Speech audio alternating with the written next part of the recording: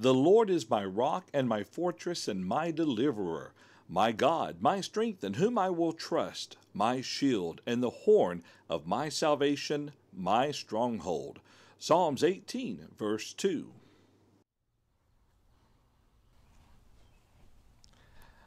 Hey there, welcome back. In our previous video, we talked about Jacob and his wonderful dream where he saw the ladder going up into heaven, and he saw the angels ascending and descending on the ladder, and God was at the very top of the ladder.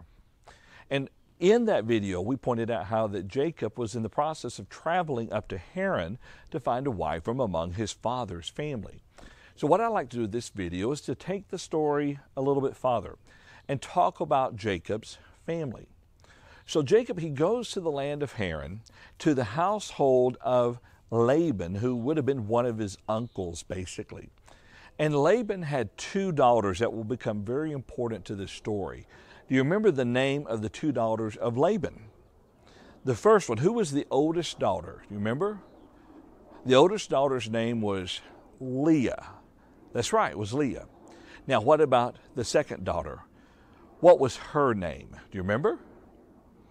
Exactly. Her name was Rachel. Now, Jacob fell in love with one of the two daughters. Do you remember who he fell in love with? That's exactly right. He fell in love with Rachel. Now, so he wants to marry Rachel. But Laban basically tells Jacob he's got to work 7 years in order to be able to marry Rachel. And so Jacob does. He works 7 years, 7 years now, think about that. He worked 7 years so that he could marry Rachel. And when the time comes to marry her, Laban tricks him and will not let him marry Rachel, but instead he has to marry Leah, who was the oldest daughter. And so he marries Leah. And then a week later, he is allowed to marry Rachel. And this is just the way they did things way back when. But then he also had to work now. Do you remember how many more years? That's exactly right. He had to work another 7 years for Laban, this time for Rachel. Come to find out, the first 7 years was really for Leah, and now the second 7 years is for Rachel. But he's now married to Leah and Rachel. Again, it's how they did things way back then. Now, before he could leave Haran and take his whole family with him, he also had to work a number of years for the livestock that he got from Laban. Do you remember how many years he had to work for the livestock? That's exactly right. He had to work 6 years for the livestock. So think about this. 20 years altogether, he had to work for Laban. And during the course of these 20 years, his family grew and the livestock grew as well. So much so that it was time to go. Now, let's talk for just a moment about his two wives, Leah and Rachel. Leah and Rachel both had handmaids. All right, do you remember what the name of Leah's handmaid was? Do you remember? Think about it for just a moment. Her name was Zilpah. That's right. Her name was Zilpah. And Rachel, she had a handmaid, and her name was, do you remember? That's right. Her name was Bilhah. So we have Zilpah and Bilhah. Now, Jacob ends up having 12 sons. Do you know the 12 sons of Jacob?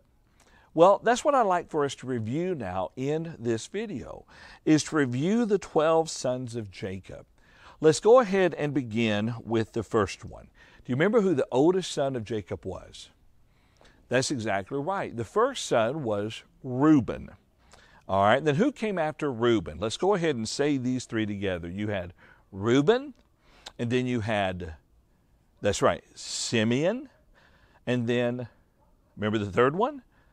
Levi. So Reuben, Simeon, and Levi. Very good. But now who came after Levi? Who was the next three sons? Well, we have Judah. That's right, Judah. And who was the next one? Exactly, Dan. And then the next one after Dan was Naphtali. Great job. So you have Judah, Dan, and Naphtali. All right, now who were the next three? Who comes after Naphtali? That's exactly right. Gad. So now we have Gad, and you remember who comes after Gad? That's exactly right. It's Asher, and then after Asher was Issachar. So Gad, Asher, and Issachar. You're doing a great job so far. And these are working on the 12 sons of Jacob, but we're not done yet. Who were the next three sons after Issachar? Do you remember? Yeah, this one's kind of difficult just because it's an odd name, but it's Zebulun.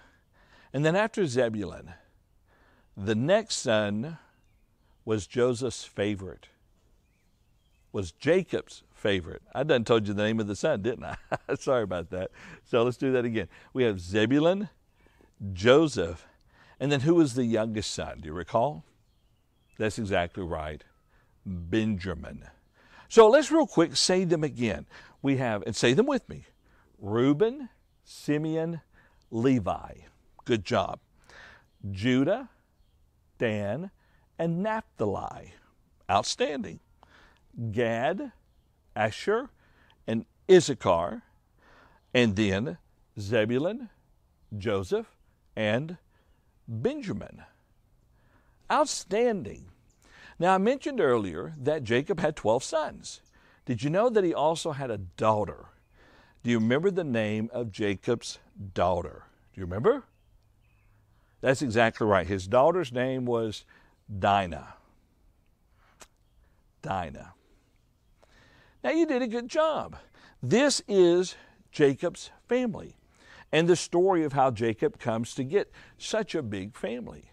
Now, what's really neat about this is that when you continue studying about the Bible, you find that different sons, they became tribes.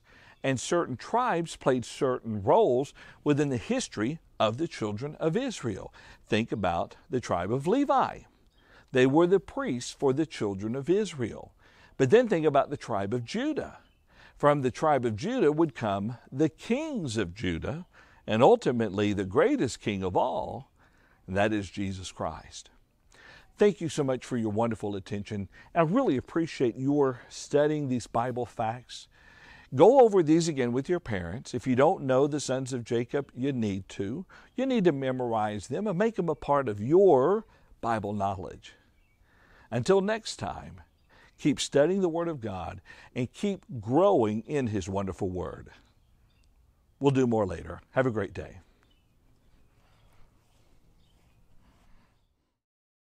In our first picture submitted by Rose, we have a picture of Jacob's ladder with angels going up and down the ladder. Great job, Rose.